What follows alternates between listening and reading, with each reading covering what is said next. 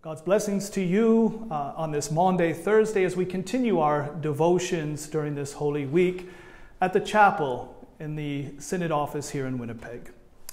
And we begin in the name of the Father, and of the Son, and of the Holy Spirit. Amen. The Old Testament reading for Maundy Thursday is taken from Exodus chapter 12. The Lord said to Moses and Aaron in the land of Egypt, "The month shall be for you the beginning of months. It shall be the first month of the year for you. Tell all the congregation of Israel that on the 10th day of this month every man shall take a lamb according to their father's houses, a lamb for a household. And if the household is too small for a lamb, then he and his nearest neighbor shall take according to the number of persons. According to what each can eat, you shall make your count for the lamb. Your lamb shall be without blemish, a male a year old. You may take it from the sheep or from the goats, and you shall keep it until the 14th day of this month, when the whole assembly of the congregation of Israel shall kill their lambs at twilight. Then they shall take some of the blood and put it on the 2 doorposts and the lintel of the houses in which they eat. They shall eat the flesh that night, roasted on the fire, with unleavened bread, and bitter herbs they shall eat it. Do not eat any of it raw or boiled in water, but roast it, its head with its legs and its inner parts. And you shall let none of it remain until the morning. Anything that remains until the morning you shall burn. In this manner you shall eat it, with your belt fastened, your sandals on your feet, and your staff on your hand. And you shall eat it in haste. It is the Lord's Passover. For I will pass through the land of Egypt that night, and I will strike all the firstborn in the land of Egypt, both man and beast. And on all the gods of Egypt I will execute judgment. I am the Lord. The blood shall be a sign for you on the houses where you are. And when I see the blood, I will pass over you, and no plague will befall you to destroy you when I strike the land of Egypt.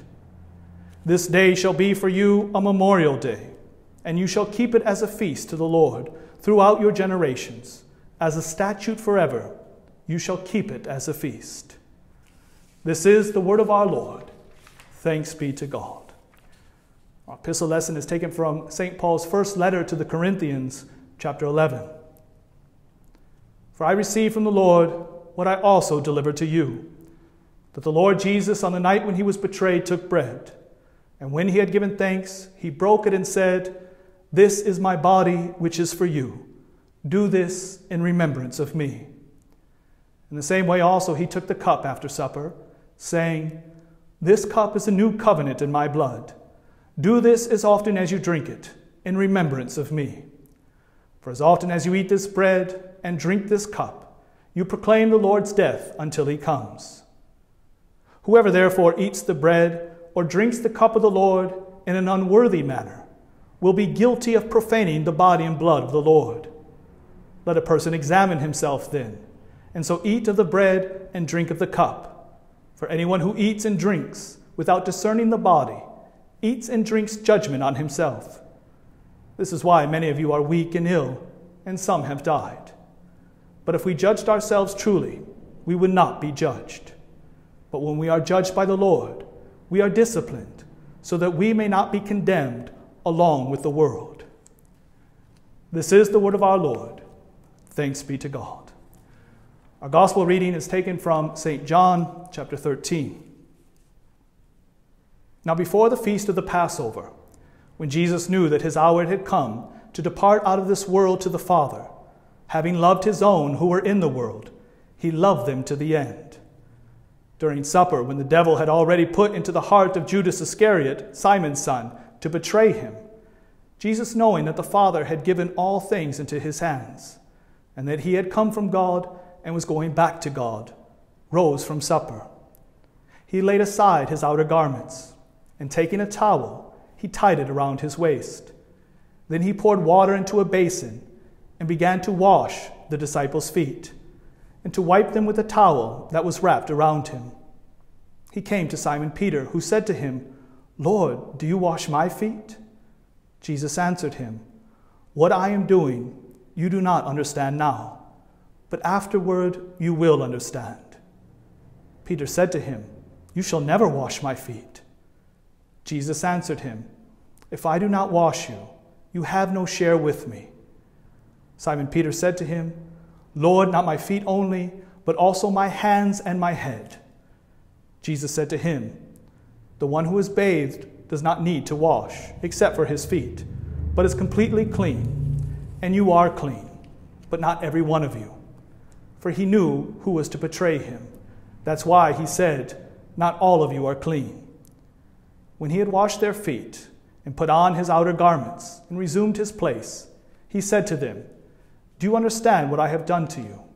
You call me teacher and Lord, and you are right, for so I am. If I then, your Lord and teacher, have washed your feet, you also ought to wash one another's feet. For I have given you an example, that you also should do just as I have done to you. Truly, truly, I say to you, a servant is not greater than his master, nor is a messenger greater than the one who sent him. If you know these things, blessed are you if you do them. Now is the Son of Man glorified, and God is glorified in him. If God is glorified in him, God will also glorify him in himself, and glorify him at once. Little children, yet a little while I am with you. You will seek me, and just as I said to the Jews, so now I also say to you, where I am going, you cannot come. A new commandment I give to you, that you love one another, just as I have loved you. You also are to love one another. By this all people will know that you are my disciples, if you have love for one another." This is the gospel of our Lord. Praise to you, O Christ.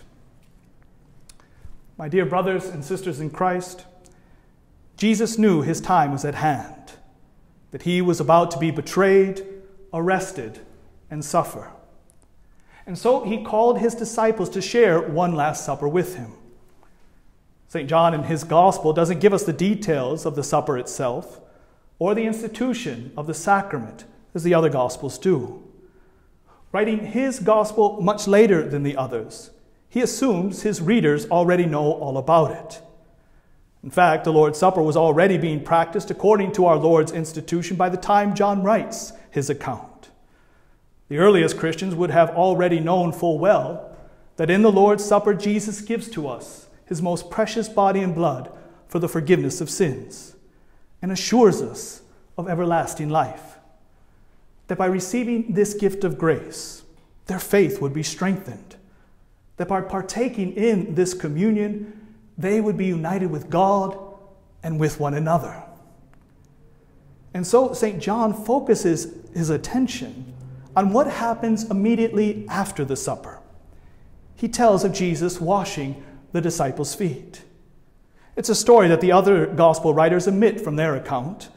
Matthew, Mark, and Luke jump right into the events of the Garden of Gethsemane. But John doesn't. He fills in the gap, tells the rest of the story of the events in the upper room. And he does so because the story is too important to omit altogether. Now, the significant thing that we need to keep in mind from this text is that Jesus is the host, the master of this supper. This may seem obvious to us, but it's important to note because it was customary for the master to be served, not to serve. That was the job of the servants and the followers. And yet this custom doesn't concern Jesus at all, for he didn't come to be served, but to serve. And so after supper, Jesus rose from the table, lays aside his outer garment, and ties a towel around his waist. He then fills a basin with water, drops to his knees, and begins to wash the disciples' feet. The disciples are shocked and extremely uncomfortable by their Lord's actions. This was highly unorthodox. Foot washing was, of course, a very common practice at this time, yet it was always done before the meal, when the guests first arrive, and was always done by the servants, never the host. It would be considered beneath a man of honor to get on his knees and serve. Likewise, men of honor, particularly those who had disciples, would never stoop so low to serve their followers. Rather, it was expected for their followers to cater to the needs of their masters. And so not only was Jesus breaking with tradition and custom, he was switching roles with them. He was acting as the servant, and they the masters. This was never done. After all, this was the one they believed to be the very Messiah, the rabbi of rabbis, the master of masters, the one they confessed to be the Son of God in flesh. And here he was, laying aside his honor and majesty, not being concerned with the praise and worship he deserves, but looking to serve, focusing on their needs, caring for them. Jesus here humbles himself in a way that the disciples never witnessed before. And taking on the form of a servant, Jesus begins to wash their feet. And so is it any wonder why the disciples were so shocked, even dismayed to see Jesus humble himself in such a manner, serving and caring for them, washing and drying their feet. They felt they should be the ones serving him, not the other way around. This just didn't seem right. It felt too unnatural, which, as we read, prompts Peter to speak out against it. He first questions Jesus, saying, "Lord, do you wash my feet?" Jesus, knowing Peter's confusion, answers, "What I am doing, you do not understand now, but afterward you will understand." This, however, doesn't satisfy Peter. He objects to the idea of Jesus serving him. And so he says to Jesus, "You shall never wash my feet." Now, Peter is not trying to be defiant. He's attempting to be pious and devout. He thinks he's doing Jesus a favor here. He thinks Jesus is far too holy to stoop down to serve him. In his mind, God should never be the one serving, but should be served. And because Peter believes this way, he doesn't yet understand Jesus. He doesn't yet grasp why the Son of God took on flesh and became fully man, why he came into the world, why he instituted the Lord's Supper, and why he keeps talking about having to suffer and die. Peter doesn't get any of this, because at this point, he's all about the law, focusing on what we must do to please God. His focus is entirely on serving, striving to please God with his gifts and talents in order for God to find him worthy and faithful. And here, God in the flesh is turning the tables on that way of thinking, explaining to Peter and to all of us that the Son of Man came not to be served, but to serve, and to give his life as a ransom for many. St. Paul writes in 1 Corinthians that the natural person does not accept the things of the Spirit of God. This certainly applies to Peter. It was unnatural for him to conceive of God serving him. And the same holds true for us. We too find it unnatural, which is why we naturally resort to focusing solely on the law, on our works of righteousness, our service, what we need to do to please God to earn his favor, failing to recognize, as Peter did, that it is not God who needs our service, but we, poor, miserable sinners, desperately need God to serve us, to wash us clean of the guilt of our sin. For as our Lord says to Peter and to all of us, "If I do not wash you, you have no share with me." As our Lord teaches us here, in order for us to have a share in his kingdom, to have communion with God, then he must serve us. He must lower himself to the filth of our sin in order to cleanse us of it, to give his life as a ransom for many, by humbly sacrificing himself for us, by freely journeying to the cross on our behalf and dying in our place, and laying aside his outer garment, falling to his knees, and washing his disciples' feet, illustrates our Lord laying down everything, even his own life, for us. As St. John writes at the beginning of this narrative, Jesus, having loved his own who were in the world, loved them to the end. We see true love here, sacrificial love, the love that led him to lay down his life for his friends, the undeserved love that led him to die for us sinners. Jesus shows us what true love is all about, how it's expressed. It's expressed in serving, especially those unworthy of it, and it's expressed in self-sacrifice. Jesus freely shows us this love and calls on us to have and share that love with one another. Yet he also tells us that apart from him, we can do nothing, that we are incapable of having and expressing this love without first his love filling us with love, which is why he institutes the Lord's Supper. Why out of love he gives to us his most precious body and blood. Jesus institutes the Lord's Supper to intimately unite us to himself, to not only bless us with the forgiveness he won for us on the cross and to cleanse us from all unrighteousness, but to also abide within us, allowing us to partake in his divine nature, filling our hearts with his love so that we may love one another as he loves us. In so doing, Jesus continues to serve us. Out of sacrificial love, he removes the outer garment of his heavenly majesty, kneeling down before us by sacramentally uniting his body and blood to simple bread and wine and serving us with it. All out of love, to give us his love so that we may experience and share his love.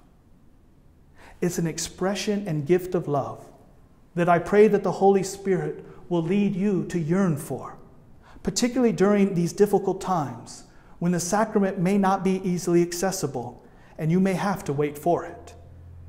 And so I pray that when you are able to receive this most blessed gift, you run to it, fall down on your knees before the altar of the Lord, and allow Jesus to serve you with this gift of love that unites you to him and to all the disciples around the world that commune with us. May his love fill us with love, that we may love one another. Amen. Let us pray. Grant to us zeal for your house, O Lord, and love for the things of your kingdom, that your church may enjoy harmony and peace and confess your word with one voice before the world. Cover us with the blood of Christ and grant us your Spirit, that we may walk in your ways and do the good you desire, loving one another as you have called us to do. Lord, in your mercy, hear our prayer. Bless, O Lord, as we walk in the footsteps of Jesus to the cross. Help us to ponder well the love he has shown us by his suffering and death, and make us so confident of the resurrection to everlasting life, that this supper may fulfill the Passover promise and feed us upon the foretaste of the eternal feast to come. Lord, in your mercy, hear our prayer. Gracious Heavenly Father, we give you thanks for all those whom you have called and gathered by your Spirit through your word into your holy church around the world.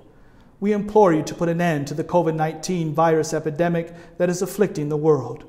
Bring healing to those suffering from it, and grant your peace and comfort to those in fear and those mourning the death of loved ones. Watch over and protect your servants around the world, that they may continue to deliver your life-giving word and sacraments to the members of your church, and shine the light of your Son and his gospel into the darkness of our world. Lord, in your mercy, hear our prayer. You know, O Lord, what we need, and you have promised never to abandon us. Help us to endure in faith, and with a joyful countenance receive the blessings of your grace and the answers to our prayers. Through Jesus Christ our Lord, who lives and reigns with you and the Holy Spirit, one God, now and forever. Amen. The Lord bless you and keep you. The Lord make his face shine upon you and be gracious to you. The Lord lift up his countenance upon you and give you peace. Amen.